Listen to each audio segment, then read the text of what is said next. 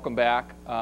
I'd like to introduce Dr. Michael Metz, who is chair of the Department of Epidemiology at the School of Public Health, and offering up our public health response. Dr. Metz.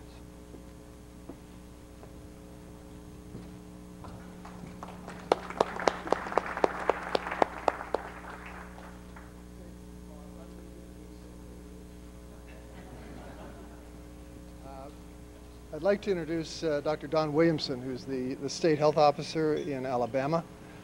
Dr. Williamson is a Mississippi native. He received his undergraduate degree at Mississippi State, a medical degree from the University of Mississippi. And he has spent his entire career in public health. He began as a tuberculosis control officer in Mississippi and moved to Alabama, where he directed programs in disease control and preventive health services.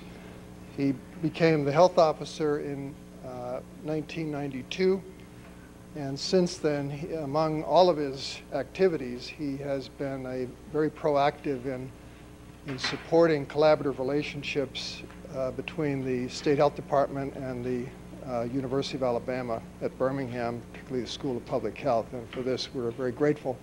Most recent of these has been the Bioterrorism Response Initiative funded by CDC. Without further delay, Dr. Williamson.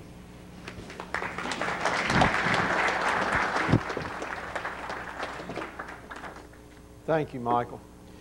It is a privilege to be here this afternoon.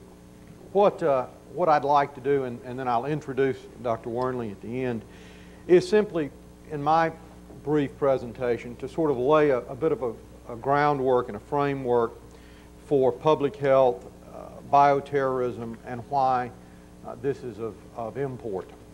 Let's see if I can make this thing work. I think perhaps the best reason to focus from a public health perspective on bioterrorism is that in many ways it is the frank antithesis of everything that we in public health believe. If you look at the mission statement of the Alabama Department of Public Health, we espouse as a goal to assure conditions in which the people of Alabama can be healthy. CDC has very correctly defined bioterrorism as the intentional or threatened use of viruses, bacteria, fungi, or toxins from living organisms to produce death or disease in humans, animals, or plants. And if as a public health entity our goal is to ensure conditions in which people can live healthy, then efforts which would deliberately cause disease are among the most onerous and noxious that we would face. Perhaps no one said it better than Joshua Lederberg, who won the Nobel Prize for Medicine in 1958, when he said that biological weapons represent the absolute perversion of medical science. Now, obviously, bioterrorism can be catastrophic. We in public health deal with catastrophes.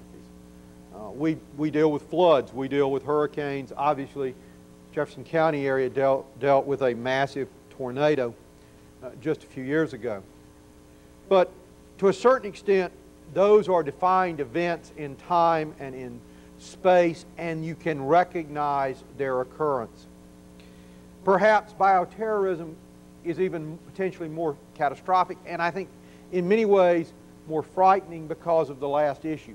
It may be extraordinarily difficult to diagnose and treat. It is also frightening for the same reason that early in the AIDS epidemic, there was such fear around HIV and AIDS. There was a fear of aerosol transmission, a fear of mass exposure. Fortunately, with HIV, that became not an issue. But without question, as you've heard today, many of these agents can be aerosolized. Many of them are stable. We know, for example, that anthrax spores are stable for over 40 years in the environment. We know that not only anthrax, but brucellosis, plague, Q fever, tularemia, smallpox, viral encephalitis, hemorrhagic fever, botulism toxin, and staph enterotoxin B all are aerosolized and infective.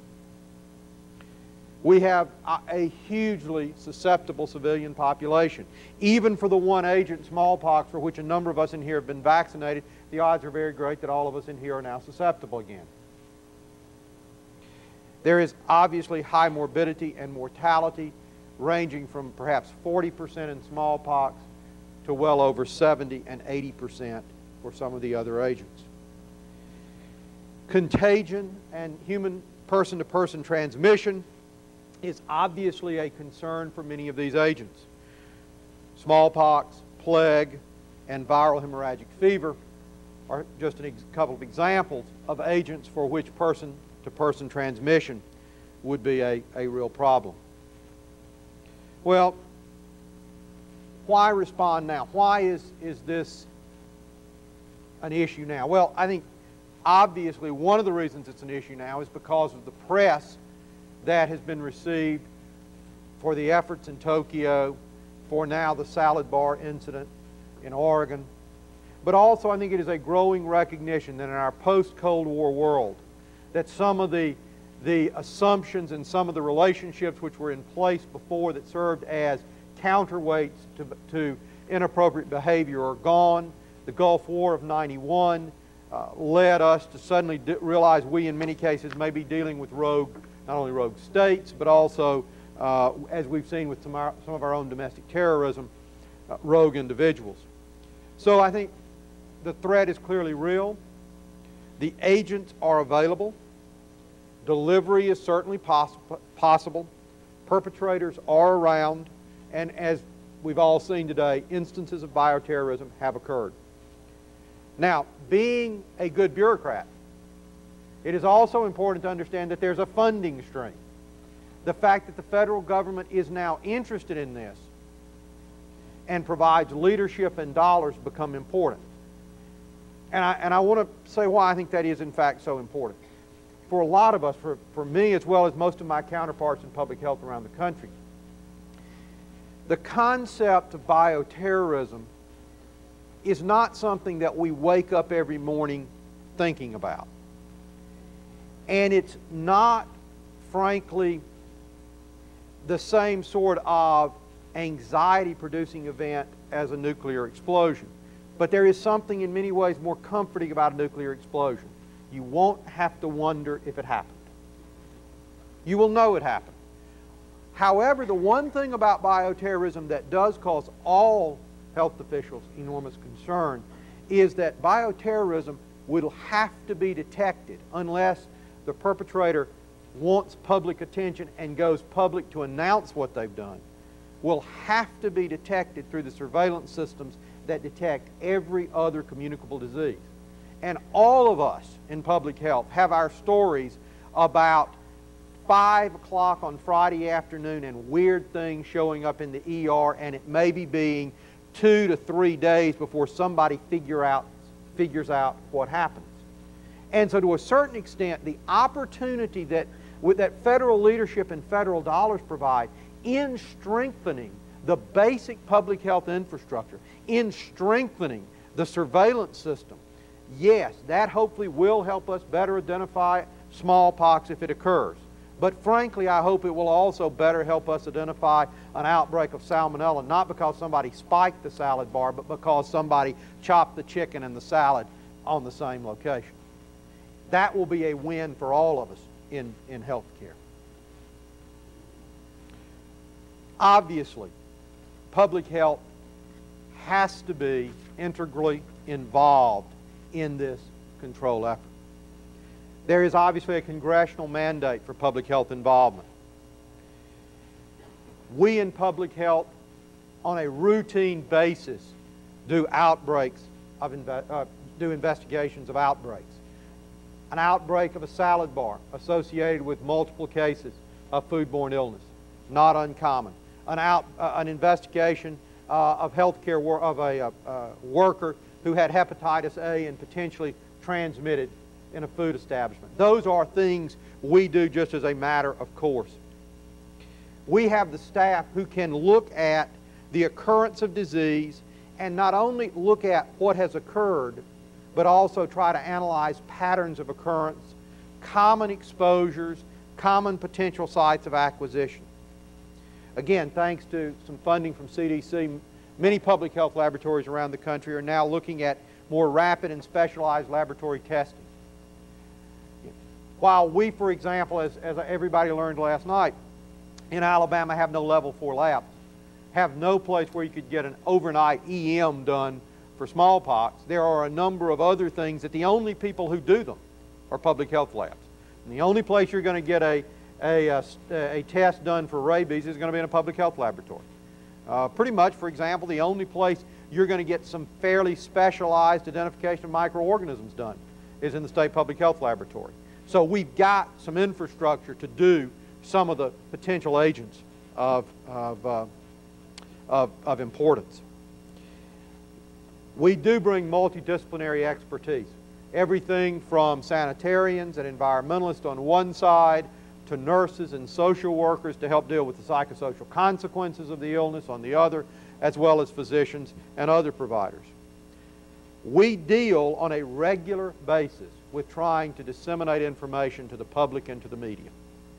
And as you have heard, we believe that will be one of the most critical and important components of any bioterrorism response plan. And then we have a lot of experience of coordinating and working with other agencies, both at the state level as well as at the federal level. So we look forward to playing a pivotal role should this ever become necessary. Now, obviously, our goal would be to prevent the occurrence of a bioterrorist event. To help prevent it by letting everybody know we are prepared. And hopefully that will serve as some deterrent. But our second goal is to minimize casualties in the event that an event occurred. The most important component to minimizing casualties will be rapid detection and rapid diagnosis. That's why ensuring the surveillance system works and works well is so very, very important. One of the issues that will obviously be important is in helping to ensure that people who respond to bioterrorist events are also protected. Whether those are EMS personnel, whether those are people in the hospital, wherever those responders are, public health has statutory authority to ensure that people who have been exposed or may have been exposed to various communicable diseases and other conditions of public health importance can be managed and addressed. Obviously, optimal and timely treatment of the exposed, whether that's tuberculosis in a school, whether that's in meningitis, those are things public health has historically done, and it's something that we are probably uniquely situated to do. The distribution of credible, timely, and appropriate advice. One of the things that I think we have learned in the discussions of bioterrorism are that it's very unlikely that one entity is going to have all the answers. And that's why the partnership between the state agencies, the federal government, the FBI, CDC, HHS, that entire spectrum is going to be so very important to try to get at what are the right answers. As we talked last night, if we had a smallpox outbreak, the problem is very unlikely to be getting people to agree to take the vaccine. The problem is going to be trying to balance the desire of the people where the outbreak occurs to have universal vaccination with the finite number of doses of vaccine that are available for the entire country, and the realization that if it occurs, that sort of agent is likely going to be spread, and once it's spread, it's going to be a much bigger issue than just one community. So that sort of weighing of risk and benefit is going to be extraordinarily important.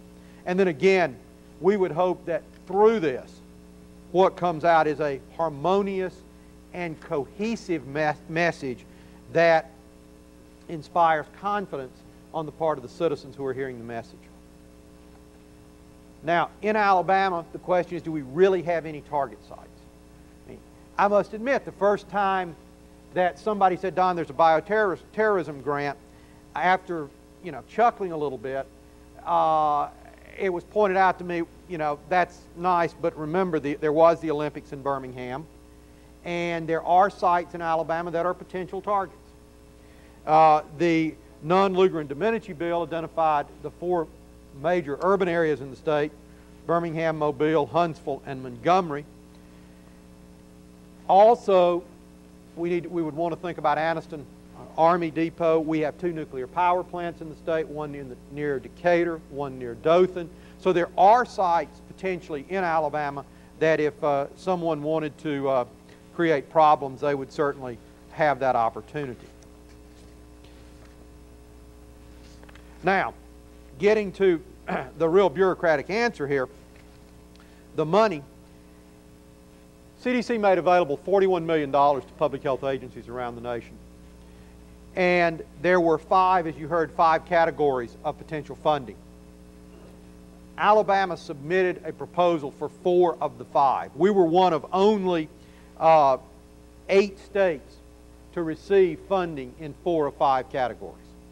We received funding for preparedness, about $150,000, and that we're working with UAB on the development of that preparedness plan.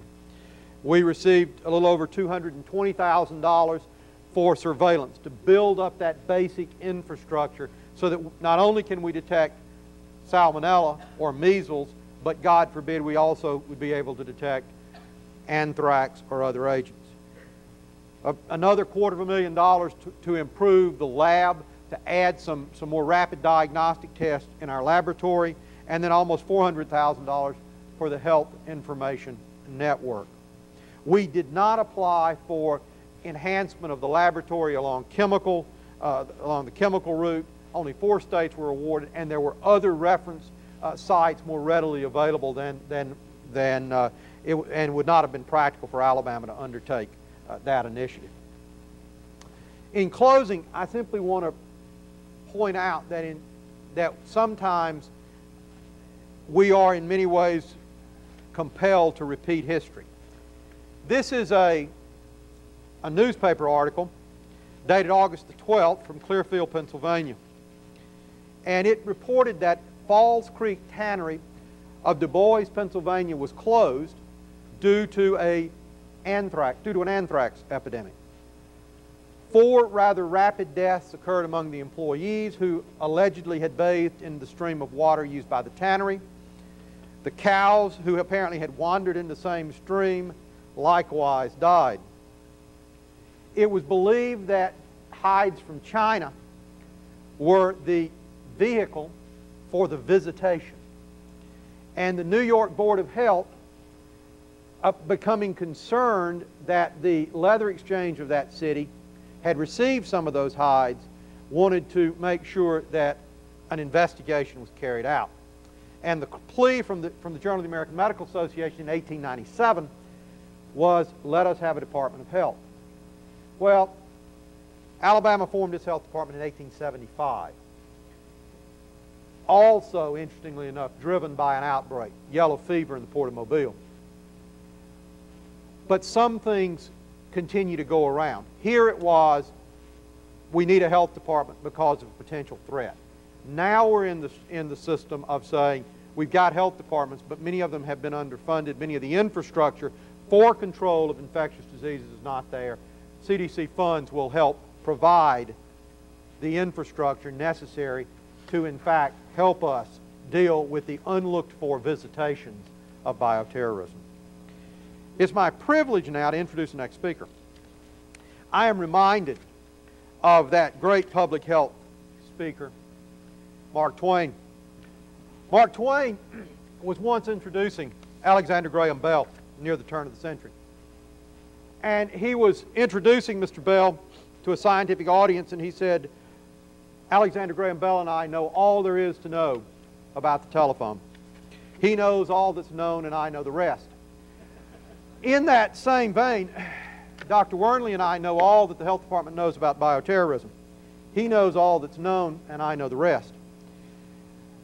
Dr. Wernley received his undergraduate and medical degrees from Franklin Marshall and Temple University, respectively. He completed internal medicine residency at Temple. He entered the EIS service from CDC, spent 2 years in Mississippi. We were able to lure him over and in 1986 he became a state epidemiologist. In 1993, he was named Assistant State Health Officer for Disease Control. He serves as the principal investigator for the department on the Bioterrorism Initiative and is our principal contact in working with UAB on the preparedness plan. I'm pleased to give you Dr. Charles Wernley.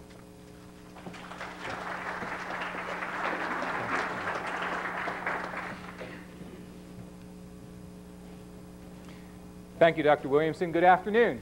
Good to see everyone, and I'm encouraged that postprandial sleepies haven't hit you too hard yet, and we'll try to get you through the rest of the afternoon.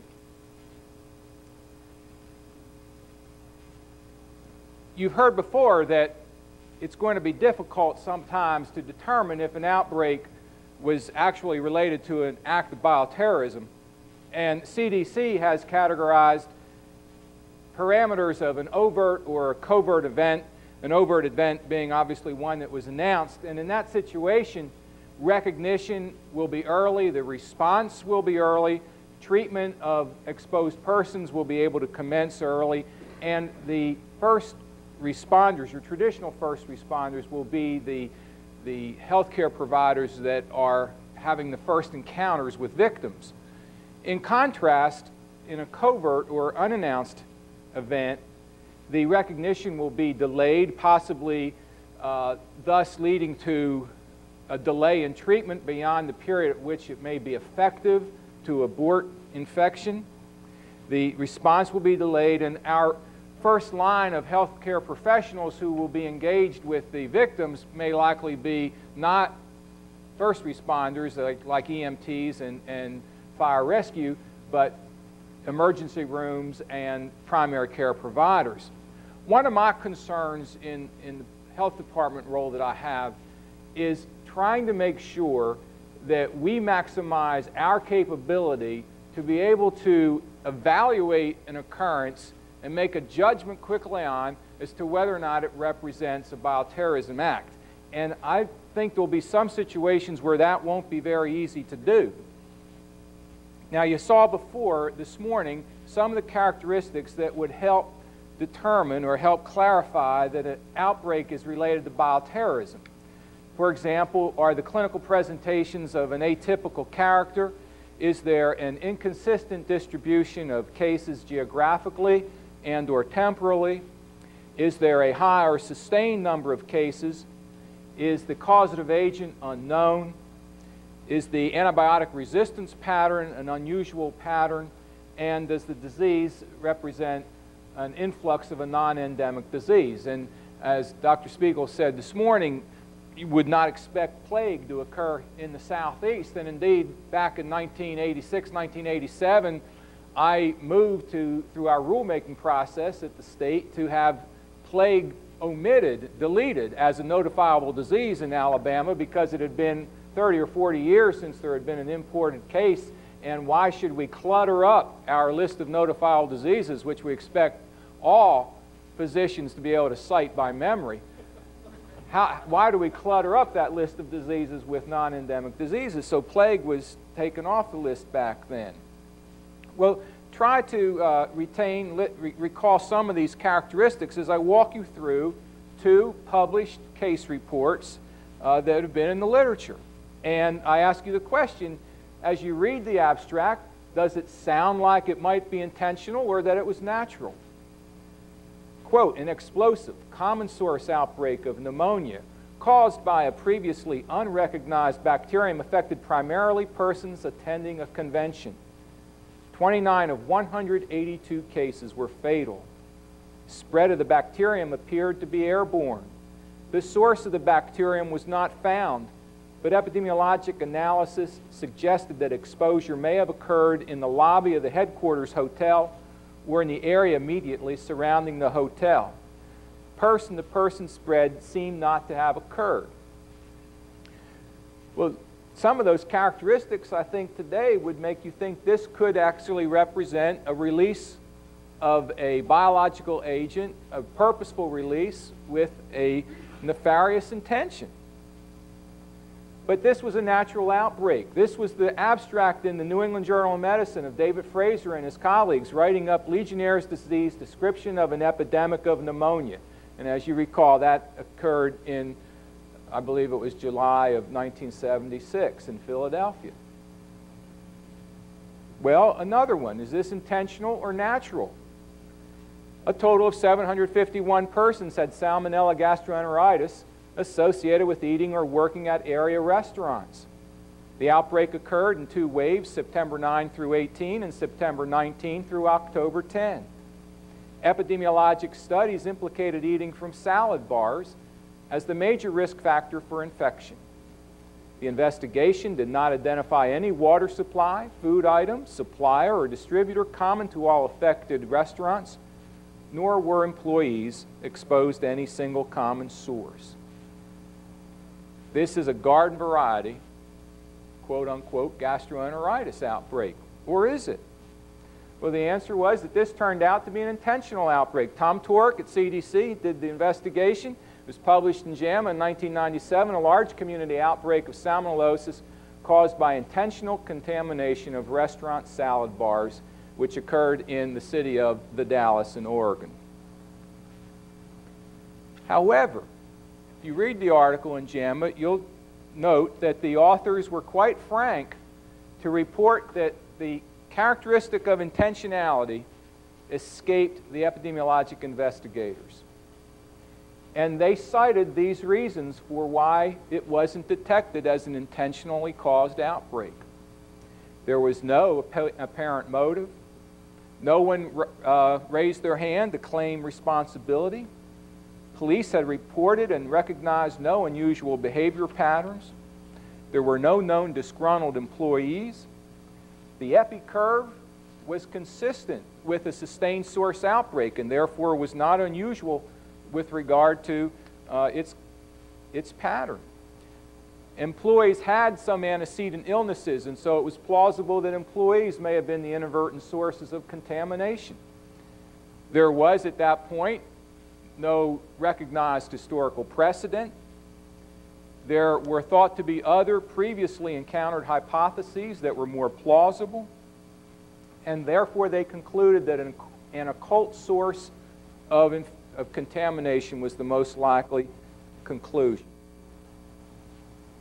Well, how did they ever find out that it was an intentional outbreak?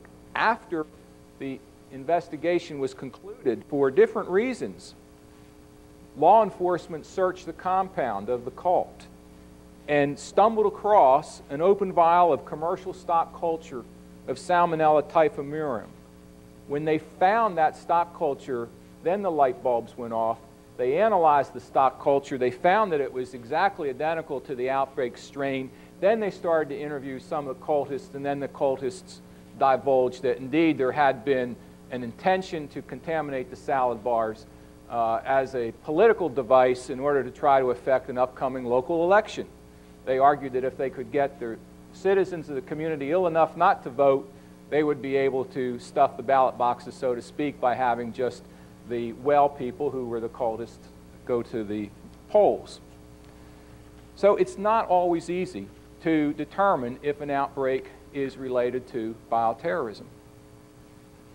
Well, let me go through in some further detail our ambitions with utilizing the money that CDC graciously awarded to us in these 4 focus areas through their request for proposal from last year.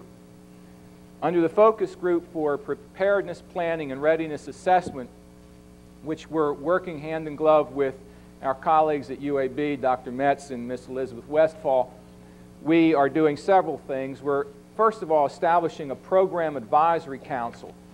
One of the challenges that I see in responding to bioterrorism is that the requirement to orchestrate and coordinate, harmonize, if you will, actions with other agencies is probably greater for bioterrorism than it is for anything else that normally comes across our tables in public health. So by establishing this Program Advisory Council, we hope that we bring to the table as many of the impacted agencies and organizations that we can identify that will help smooth that coordinated response. And again, as it was said last night and this morning, one of the benefits of bringing people together is that there's face-to-face and recognition and name recognition, so that if something occurs and you call someone, you already have a pathway of communication established. The preparedness effort will try to document and assess existing resources in the state, and then we hope to develop and implement a preparedness plan. And in part of that plan preparation, we are working with CDC and the Department of Justice through their designated coordinating agency here in Alabama, the Emergency Management Agency, to conduct a comprehensive assessment of the situation throughout the state of Alabama, and that assessment instrument will utilize the Department of Justice generated survey. Well, who are some of the groups that we've invited to sit on the Advisory Council in Alabama? Certainly we have a representative from the Governor's Office. We have folks from the Alabama Bureau of Investigation, the Department of Environmental Management, the Emergency Management Agency, the Department of Agriculture and Industries, the Ambulance Association, the Association for Practitioners of Infection Control, Birmingham Fire and Rescue, the State Broadcasters Association, the Department of Veterans Affairs, the FBI, Forensic Sciences, League of Municipalities, local health departments such as Birmingham, or Jefferson County Department of Health, and the Montgomery County Health Department, representatives from Maxwell Air Force Base, the State Medical Association, the Department of Mental Health and Mental Retardation, the Alabama National Guard, the State Nurses Association, the State Pharmacy Association, the Alabama State Press Association, the Red Cross. We added the Southern Poverty Law Center in Montgomery in part because of their expertise. They as an entity receive, unfortunately, more than their fair share of terrorist threats, and may not only be a resource for guidance, but also, unfortunately, may be a target. University of Alabama, Birmingham, Coast Guard, in large part because of their involvement with the Port of Mobile, the Department of Justice, and the State Veterinary Medical Association. And I think you can all probably strike up a logic for why any one of those entities may have a role in either preparing for a bioterrorism event or responding to it. Under the surveillance and epidemiologic capacity activity, we hope to improve our ability to detect rapidly an unusual outbreak, and part of our ability to do that will depend on enhancing our existing surveillance system. Improving surveillance, as Dr. Spiegel said this morning, from something that can detect an occurrence on a weeks to months basis to something that can detect occurrence on an hours to day basis is a formidable challenge.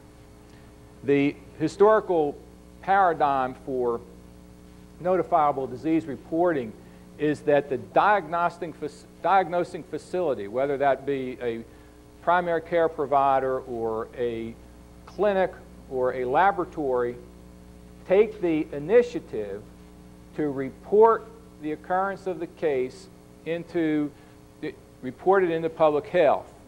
And early on, if you check the laws, notifiable disease case reporting was to be done by the mail or to be done by telegraph.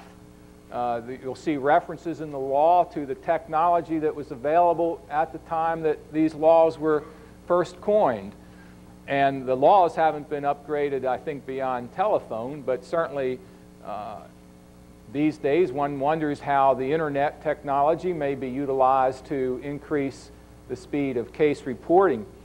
Regardless of the pathway whereby case reports would come into a centralized depository for collation and analysis, a real concern I have is how we continue to stimulate the data entry in at the occurrence location.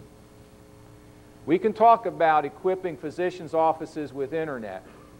We can talk about equipping emergency rooms on the internet and so forth. But for that to be effective, an individual has to be authorized and then have the inclination to do the data entry. Whatever the pathway of data entry is, the data entry has to occur. And we know from our example in trying to establish a statewide immunization registry that doing bureaucratic data entry is not a high priority for routine clinic operations. The data entry that gets done is the data entry that leads to payment. But the data entry that leads to payment does not serve a timely function because there may be batch data entry for payment purposes. So I view that as a continuous challenge, is to try to increase the likelihood that data entry will occur at the local clinic level, but in a way that's compatible with getting business done. Because obviously we can't slow down routine clinic operations because every case now needs to be, a large amount of information needs to be data entered. So that's a challenge for us to continue to work on. We obviously need to network with medical providers to improve our reporting of notifiable diseases. And then if we solve the riddle of how do we increase the stream of incoming data, we still have an obligation to perform timely analysis of those data. And the timely analysis is, again, a challenge that I think we have not had a lot of experience with in Alabama, partly because there maybe hasn't been an urgent need to have such timely analysis on routinely submitted surveillance data. So our surveillance data may come in, and to be quite frank, the usual process that actually occurs is that our nurse epidemiologist who collects this information and who is charged with streaming it so that it gets data entered, it's her synthesis of the incoming information which actually acts as the computer scanner to see if there is a perturbation in what's going on. That is, the scanning does not occur by a software application program that continuously runs analyses of trends. The scanning occurs by her sitting down and saying, this is the X1 that's come in the last several days, there's something going on. It's a human element of analysis. And if we increase the influx of data coming into the health department by whatever technological advance that we can, we're going to have to increase our capacity to respond to those incoming data. Now, through this grant, we've been able to hire 2 epidemiologists and a support person, and at least that's a start to get us moving in the right direction. Another major challenge that I see that the health department has some role is in working with medical providers to help ferret out the clinical nuances of bioterrorism. We need to increase the index of suspicion about the occurrence of diseases that we think historically shouldn't happen and which indeed have not happened for a long time. And that leads to almost a paradigm shift in what many of us physicians were taught in terms of how to work through a differential diagnosis. Rare diagnoses occur rarely. Common diagnoses occur commonly. And therefore, the adage was always spoken that if you hear hoofbeats, it's probably a horse and not likely a zebra. But with regard to these agents of bioterrorism, it's the zebra diagnoses which are the ones that need to be immediately identified. So we need to encourage clinicians to not dismiss the zebras, but to think zebras as well as think horses for clinical presentations. We have a saying in our TB control program that's been preached to clinicians, think TB, and that's because it's a relatively common diagnosis which unfortunately does not enter the differential diagnosis early enough for many sick folks, and their diagnosis of tuberculosis is delayed. Well, do we need to morph, to quote my children, morph think TB to think BT for think bioterrorism, so that we have a higher index of suspicion for some of these diagnoses. I talked earlier about challenge of increasing case reporting to the health department and reaching out to physicians and infection control practitioners and labs. And then we have the challenge of increasing the availability of good diagnostic services at the health department laboratories as well as other laboratories, increasing the turnaround time for assessing specimens. And then we obviously need to increase treatment options. Now, with regard to diagnostic challenges, these chest x-rays come courtesy of CDC, and both represent diseases that are cited as examples of agents that can be used in bioterrorism. But remember, anytime a clinician orders a chest x-ray, he gets back a picture of shadows like this. They don't come with a name on them. And there's a long differential diagnosis for any one chest x-ray. And as I said earlier, we're going to be asking clinicians now to think of unusual diagnoses. So actually, this chest x-ray is an example of inhalational anthrax, and you've heard before that it's acquired by inhaling spores, and appropriately the FBI has felt that several cases of inhalational anthrax would imply bioterrorism until proven otherwise.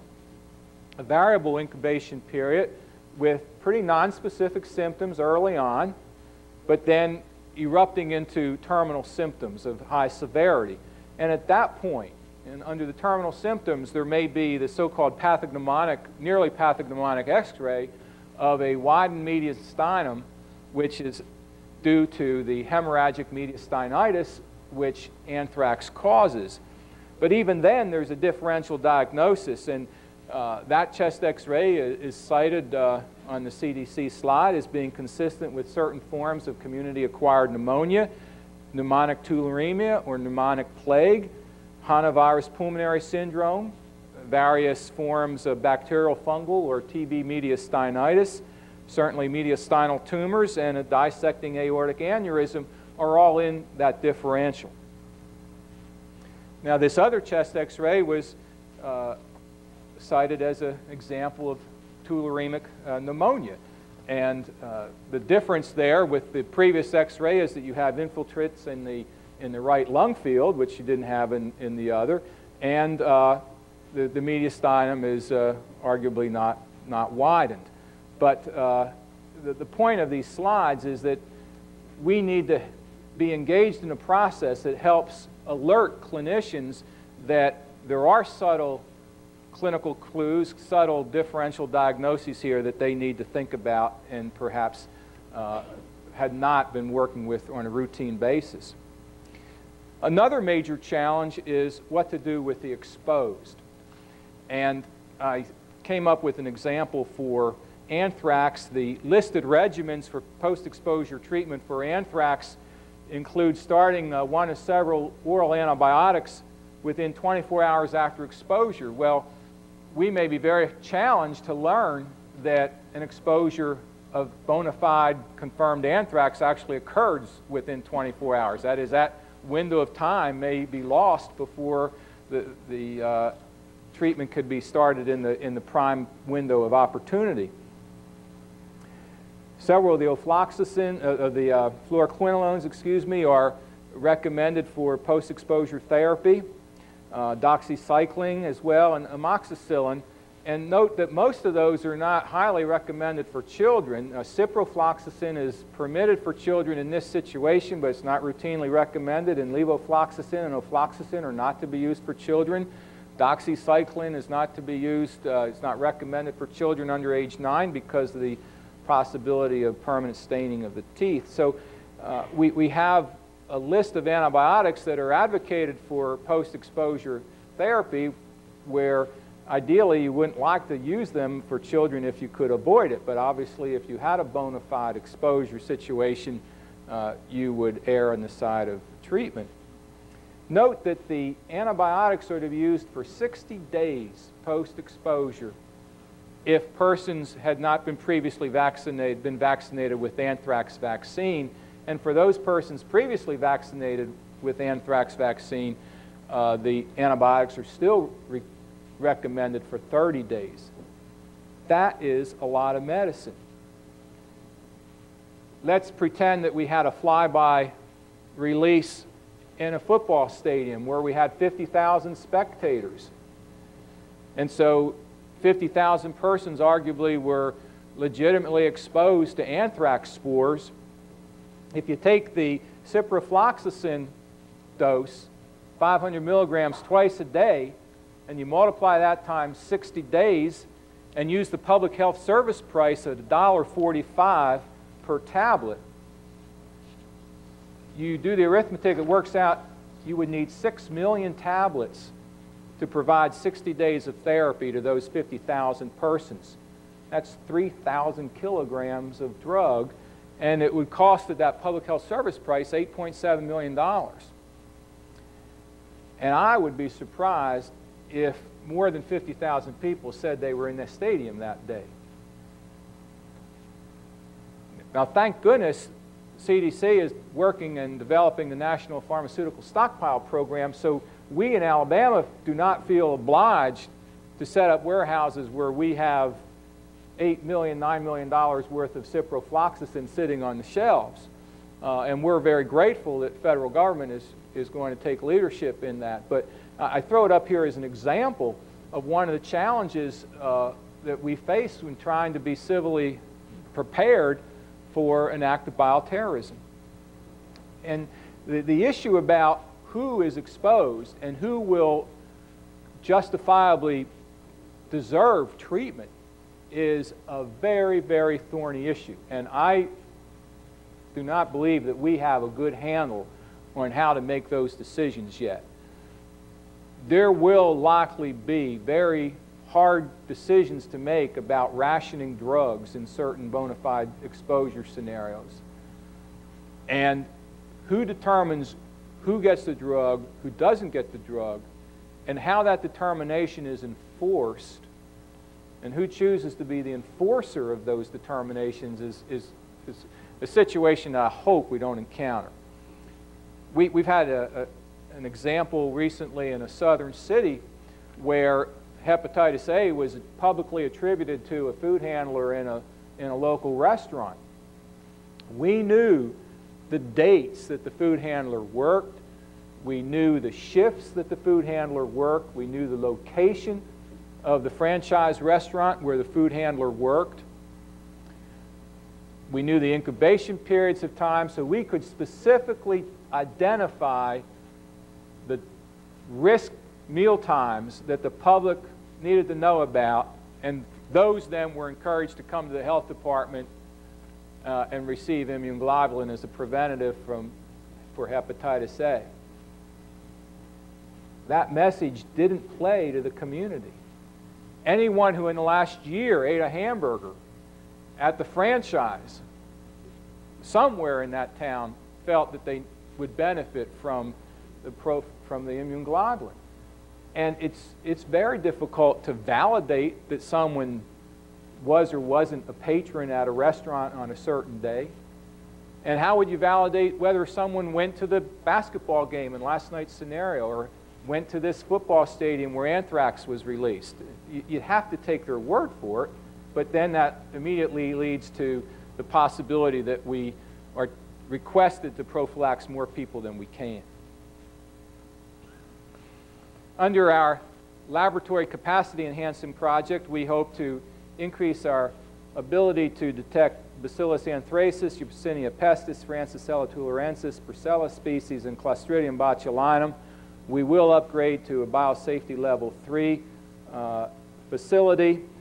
We are in the process of placing orders to acquire 2 important pieces of equipment: ability to perform polymerase chain reaction readings and to acquire a pulsed field gel electrophoresis machine. And with the acquisition of those, we hope that we will be able to increase the turnaround time, improve the turnaround time for detecting those agents. And we've already hired an experienced molecular biologist.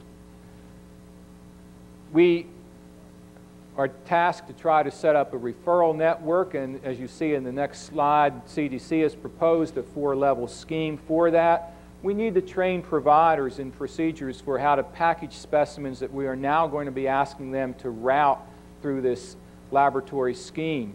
We need to train the laboratory providers to know which specimens they should refer as opposed to ones that they can work on themselves, so to speak, and whom to call. We need to enhance their capacity to achieve rapid diagnosis, and we need to do this at the whole time that we are potentially supporting a crime investigation. And historically, chain of custody procedures have not been routine in public health laboratory operations. As a matter of fact, we have more or less taken a policy of trying to avoid that business because it bogs down the routine business. And so we sometimes respectfully decline to accept a specimen that might be coming from a civics claims case or something like that, because it just is not something that we feel we need to get involved in. But certainly here, we don't have that luxury, and we wouldn't want to, but the point is that we need to put an overlay of different procedures in for chain of custody from what are normally not there. As you saw in an earlier slide, there's the 4-tiered laboratory response network advocated by CDC, and our Bureau of Clinical Laboratories facility in Montgomery at the Health Department will qualify for a Level C lab that we are upgrading, as I said, to Biosafety Level 3 precautions. And by acquisition of our PCR and PFGE technology, we should be able to achieve rapid identification for many of these agents and either rule them in or refer on to CDC. I put this picture in just to illustrate how complicated routine specimen handling might be for referring a specimen from one lab to another lab. A double container, maybe it's even arguably tripled container. You have absorbent packing material. It's a big deal to do it right, and it needs to be done right, and actually needs to be done right even absent concern about an agent of potential bioweapons type agent. But if this is going to occur more commonly, obvious practical consideration is that the laboratories need to have the equipment to package specimens appropriately, and although primary first responders would not be packaging pure cultures, which is what this picture shows, they still also need to be informed about how to handle a specimen that may need to be taken from a location where there was a release and put into appropriate packaging material to be forwarded to a lab, so that in the example given this morning, if the chlorine was not poured on the culture, but the culture was picked up and packaged by the EMTs that responded, obviously they need to be educated and given the right tools to send it appropriately. Our Health Alert Network and training has ambitions of trying to train healthcare workers to disseminate advice rapidly to the media and the public. We want to support the exchange of key information among all parties and to improve our organizational capacity to respond. We are upgrading our telecommunications systems. We've been able to start negotiations to get wide broadband internet access to our public health areas and our county health departments. We have acquired some push fax capabilities so that we can put out document quality faxes to a large number of receivers in a brief period of time. We're exploring with how we may trigger through the Emergency Management Agency the radio alert network that you usually hear for tornadoes and weather events. And we've begun to hire some staff there. With regard to outreaching to first responders, some of the challenges that we need to address with them are threat recognition and then threat containment, what their personal protection options are, how to handle specimens, and knowing whom to call. And I put just two of several different possible notification schemes on that we've been working on as we try to develop our response plan in the health department. So in the first scenario, if we have a known mass outbreak, it's not going to be very subtle. It's obviously a large-scale event, and we would anticipate that there probably would be almost simultaneous notice going from the location where the large event occurred directly into the FBI, the CDC, and most likely to our state epidemiologist within the health department. And then there would be redundant cross-reporting at that next layer between state epi and FBI and CDC to make sure that all three were informed, and the state health officer would certainly be involved early, either through direct contact via the state epidemiologist or possibly the FBI. We show a health department on-duty officer as an alternative pathway that an event could be called in, and I'll show you in the last slide that we have 24-hour access there.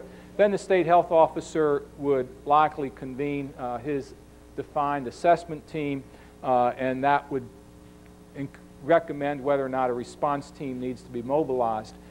Off to the right is the media, and we've heard talk before about how do we make sure that the media is given appropriate, timely information and serves as an ally to getting the right information to the public, but at the same time that there is some control, if you will, in terms of getting the business done, that the media, in its understandable ambition to learn as much as it can whenever it can, is not intrusive in doing that.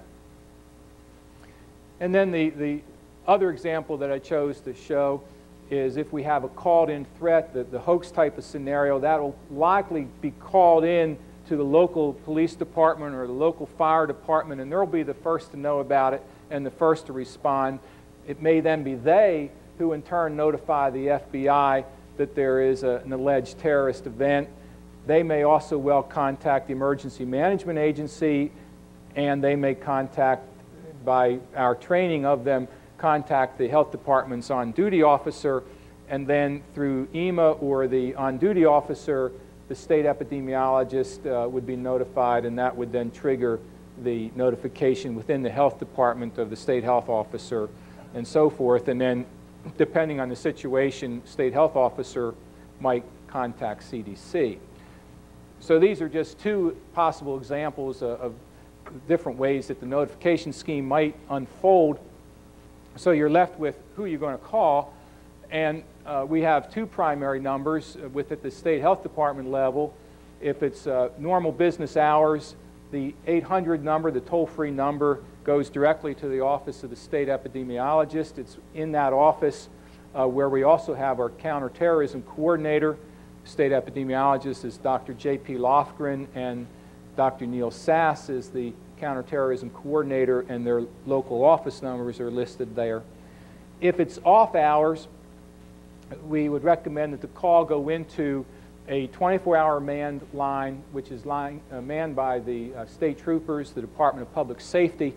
They have a call switchboard. They know that if a call comes in relevant to a possible bioterrorism type event or an outbreak event, that they know who to call within the health department, and we have a system of getting them off hours. And two other very important names and phone numbers for the health department are Dr. Cowan, who's in charge of our laboratory system, and Dr. Williamson, our state health officer. That concludes my comments, and I appreciate your time and attention, and I guess we might have time for questions if there are any.